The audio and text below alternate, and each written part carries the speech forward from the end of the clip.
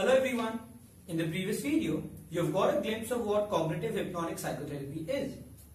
Since a large part of this course revolves around hypnosis and NLP, let us understand how the two fields are related. The best way to do so is by looking at their history. Starting with hypnosis first. The word hypnotism was coined by James Braid in 1841, while he was trying to provide a rational explanation to the phenomena of mesmerism. I am sure you have heard of this term before, in expressions like, "I was so mesmerized by her beauty that I could have done anything she wanted me to do." The term mesmerism is derived from a person named Franz Anton Mesmer, who was a physician from Austria. He would heal people by using certain rituals including magnets, music, hand gestures, and suggestions.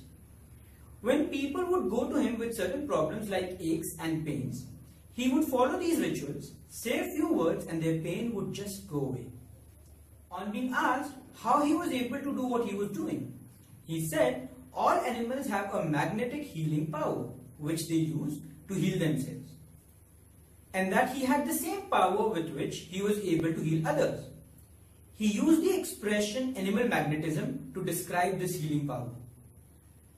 Given that his explanation was not so rational and his use of rituals, people started believing that he was into witchcraft and black magic, which became the primary reason for his downfall.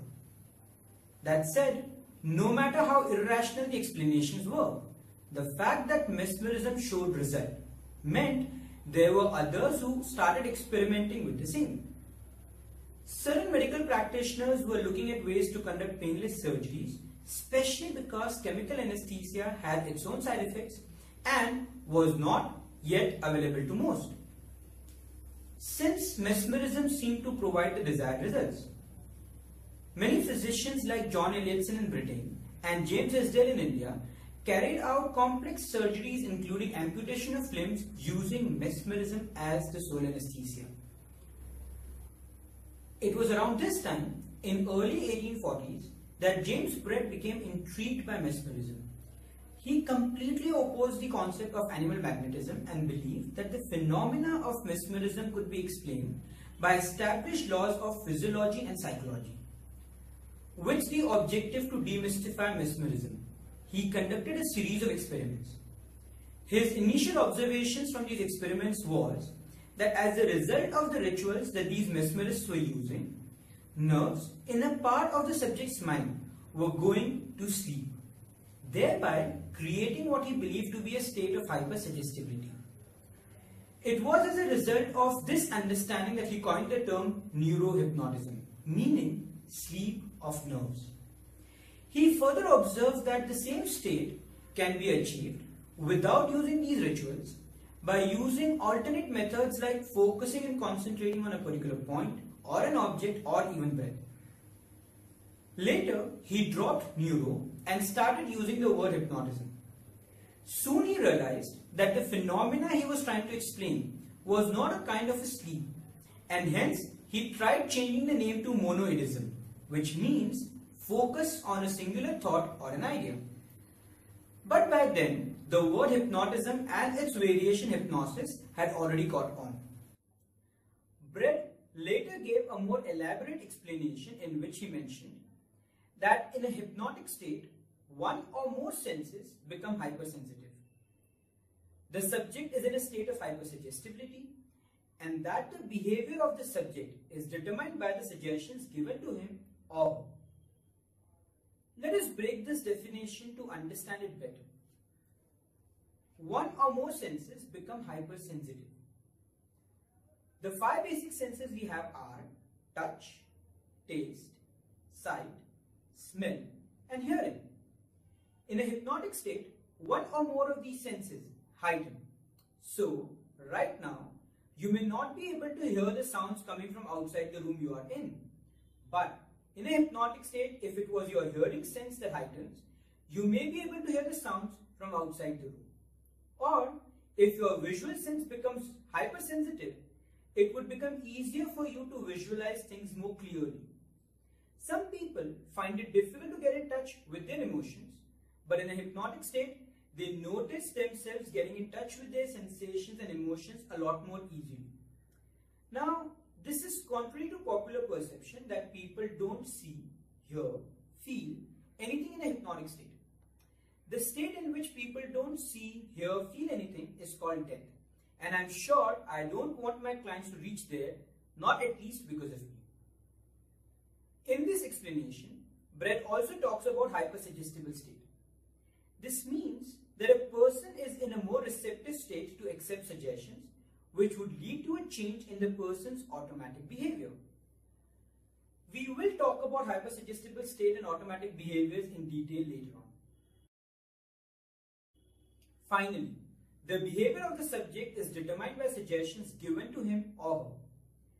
Now, this means not only the behavior while the subject is in a hypnotic state, but also the behavior after the subject comes out of the hypnotic state. For example, somebody has a fear of public speaking. She states that, as I walk closer to the stage, a sense of nervousness creeps in, and that I would like to feel relaxed and confident instead of nervous. I can guide her into a hypnotic state and give her a suggestion to imagine that as you start walking towards the stage, you will feel a sense of relaxation. And then, as you step onto the stage, you begin to experience that every cell of your body is vibrating with confidence. This confidence helps you deliver the speech you've prepared naturally and effectively. Will the client experience this in a hypnotic state? Yes, as it is an imaginative state. But does that resolve a problem? Well, not necessarily. Not unless, in her real life, when she approaches the stage, the experience of a wave of relaxation happens naturally. And then, when she steps on the stage, that confidence in every cell of her body is experienced automatically. If this happens, then her problem would be resolved, wouldn't it? All therapies in hypnosis are a result of this phenomenon, that the results of the suggestions given in a hypnotic state are experienced by the client not only while the client is in a hypnotic state, but also after the client comes out of the hypnotic state. After this rational explanation of hypnosis by Braid, there was a rise in popularity of hypnosis. It was used extensively during World War I and World War II in order to deal with post-war traumas. However, after World War II, there was a dip in popularity of hypnosis. Now, why was there a dip? Remember, people used hypnosis for many years, even without a proper explanation, because it gave results. The reasons why there is a dip in popularity of any field is because it stops giving us the result, especially the ones that we are looking for. So after World War II, hypnotists observed that around 50% of people were not going in a hypnotic state. Now, if 2 or 3 clients out of 100 do not get hypnotized, I guess that's ignorable. But if 50 or 60 clients out of 100 are not getting hypnotized, then it gets a little tricky. This made people believe that not everyone can get hypnotized. And sadly, this is a myth that people still believe in. Why do I say this is a myth? Because around the same time, there was a physician in California by the name of Milton Erickson, who was able to hypnotize people who were not getting hypnotized by others. Not only this, he was able to get results in few sessions with clients that others were not able to get even in years. His results were so remarkable and ways so unique that the American Psychology Association even tried to revoke his license. If you can find some of his videos, you will realize how good he was, because even while watching those videos and listening to his voice, you go into a hypnotic trance. We start focusing on Ericksonian model of hypnosis, which is also known as conversational hypnosis, from level 2 onwards. You will begin with practical exercises to learn to observe your clients more effectively and then create your own scripts based on observations about the client and the principles of Ericksonian style of hypnosis. The next important figure that we talk about is John Kappas. A lot of models we cover in this level originated from his work. He began by researching on the contradiction that on one hand, most of the hypnotists were finding it difficult to induce hypnotic states in their subjects. And on the other hand, there was Erickson and some others who were able to induce a hypnotic state in people almost at will. After his research, he concluded that it is not that some people cannot be hypnotized. It's just that different types of people are receptive to different types of suggestions. It is not that people cannot be hypnotized. It is just that one needs a different type of process to hypnotize different type of people. He further stated that we can predominantly divide people into categories based on their suggestibility. That is, how they receive and interpret information. These are literal and inferential. For example, if someone was to ask me, "May I know your name?" my reply would be, "My name is Nitin Shah." If I were to ask you the same question, what would your answer be? Most of you will answer by saying your name, wouldn't you? But what was my question? It wasn't "what is your name?" It was, "May I know your name?" What should ideally be the answer to this question? Yes or no? So why do we answer with our names? Because when we hear the question, our mind quickly infers that the other person wants to know our name. And so we answer with our name. This is called being inferential. A very high literal would simply hear the question for what it is and answer by saying yes or no. That said, this is just a basic example to explain what Capus meant. In real life, most of us are really not that literal. We all are a mixture of two. It is just that the degrees would vary. A more routine example of this is when you tell someone you are looking good today. In some cases, even if you are being sarcastic, the other person may not understand the sarcasm and says, "Thank you." This may irritate you a lot, but that is a separate story altogether. The person said thank you because they took what you said literally. On the other hand, in some cases, you may genuinely tell someone how good he or she looks. And the person may respond by saying, "What do you want? Why are you being so nice to me?"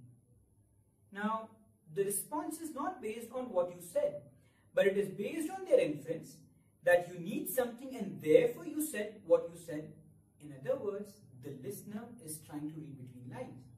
This is an example of being inferential. Capus said that for literal people, we can give direct suggestions, but for inferential people, one needs to give a lot more indirect suggestions. Most hypnotists around this time were using direct suggestions with their clients. So for example, a subject would be asked to sit on a chair and would be given a suggestion like, "As you sit on this chair and close your eyes, relax yourself. You are now going deeper and deeper in a hypnotic trance." If the subject was a literal, this would work very well. As the subject will take things at face value, they can simply listen to the hypnotist and go into a trance.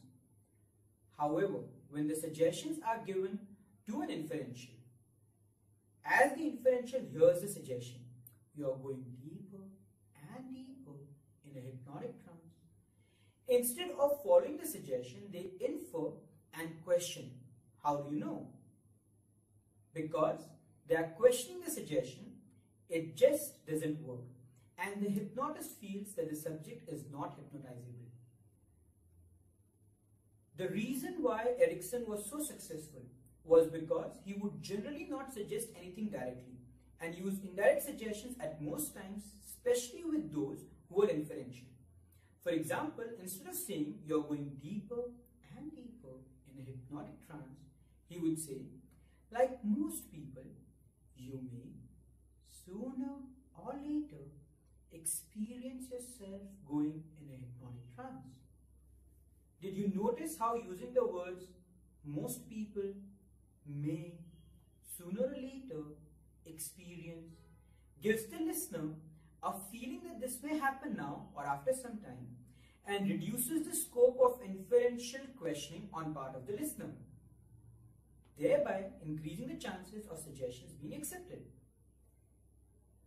To summarize, Capus concluded that everyone can be hypnotized, provided the hypnotist is willing to use different styles of suggestions depending upon the suggestibility of the subject. Subjects were not getting hypnotized not because they were not hypnotizable, but because the hypnotist was not using the appropriate suggestions. Suggestibility is a very important topic, not only from the perspective of hypnosis, but also in terms of how we communicate in our day-to-day life.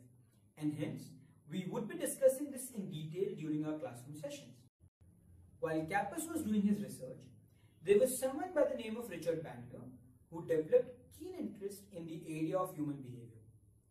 Bandler's background was in mathematics and computer science. He joined the University of California for his bachelor's in philosophy and psychology. His professor Robert Spitzer asked him to write transcripts of Fritz Perls' work. Who was Fritz Perls? Friedrich Perls was the founder of Gestalt therapy. And what is Gestalt therapy? It is an experiential form of psychotherapy with primary principle being whole is greater than the sum of its parts. This states that it is important to look at the whole picture than just focusing on one element of the problem. Bandler would model Fritz so well that according to Spitzer, Bandler came out of it talking and acting like Fritz Perls. What is interesting is that Bandler's modeling of Fritz was not just limited to talking and acting, but also the way he took therapies and more importantly, the results he was getting. Bandler was also asked to transcribe the cases of another well-known therapist, Virginia Satir. Virginia was a practitioner of family therapy. Family therapy is based on the idea that a problem is not due to a person, but due to the overall system that the person is a part of. And to resolve a problem, it is important to work with the system and not just the individual. Bandler noticed that though the techniques used by Virginia were different from the ones used by Fritz, their approach towards therapy was similar. He also noticed that Virginia's success to a large extent was a result of her ability to ask the right question at the right time to collect the required information in a way that a client will not be able to get into long stories and loops. Why was this important? It was important because this is one of the most common problems that most therapists face. There are times when a client comes for a therapy and starts talking about his or her problem, and then they keep going on and on and on. After a couple of hours of interview, the therapist realizes that he has collected a lot of information, but none of that information is useful in terms of the therapy. Virginia's questioning style was very effective in resolving this problem. Bandler asked Virginia on how she knows what questions to ask, and she answered by saying, "I know it intuitively." This was a problem, as how does one learn intuition? So Bandler decided to go through the transcripts again to check if he could identify a pattern that Virginia was following unconsciously. The reason was that once he identifies the pattern, he can master the patterns and use them to achieve desired results. So Bandler observed her work and found out that she used 7 patterns of questions. When he told her about these 7 patterns, Virginia apparently replied she was aware of 4 of these patterns and has become aware of the other 3 now. As Bandler identified the patterns of questioning, he understood that language is a very powerful tool to create change in unconscious behavior. In order to use this tool effectively and create models out of it, it was important to understand how language and behavior are connected to one another. In order to understand this, Bandler is supposed to have approached John Grinder, who was a linguist and professor in University of California. What do linguists do? They study the effect of language on behavior and vice versa. This is the beginning of what we now know as neuro-linguistic programming. After this, Bandler and Grinder created what they called as the meta model out of Fritz Perls, Virginia Satir's, and certain other people's work, and published it as a part of a 2-volume book titled Structures of Magic. The book revolves around the patterns of questions that can be asked during conversations to collect specific and relevant information. This is one of the best books to read to understand how intrinsically language and behavior are connected to one another. We will be covering metamodel extensively in our level 3. With further research, they found the diagnosis of a problem and creating a change are completely different. They realized that Fritz and Virginia used language patterns for diagnosis very well. However, to create a change, Fritz used a lot of imagination. Imagination is extensively used in hypnosis. Thus, they became interested in hypnosis. It is believed that at some point, Gregory Bettison, who happened to be Grinder's neighbor, had suggested that they study with Milton Erickson. Bandler and Grinder approached Erickson, who was kind enough to let Bandler and Grinder observe his work.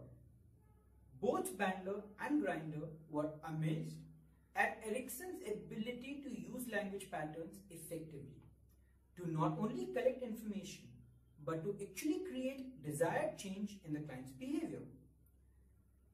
From this point on, Erickson's work, in other words hypnosis, influenced Bandler's and Grinder's work extensively.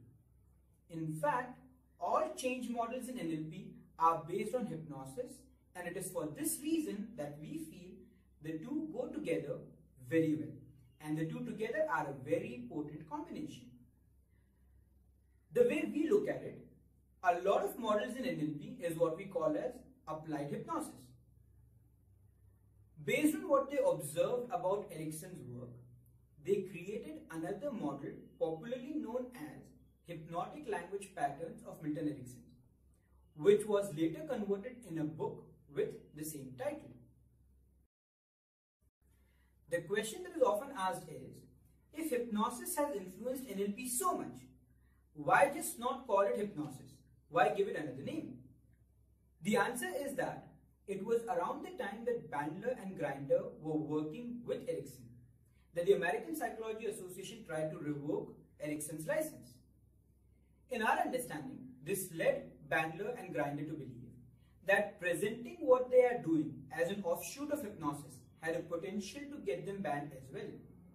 On top of it, one of the first techniques that they created based on Erickson's work was called reframing. They went to mental hospitals asking psychiatrists to send them clients for therapy.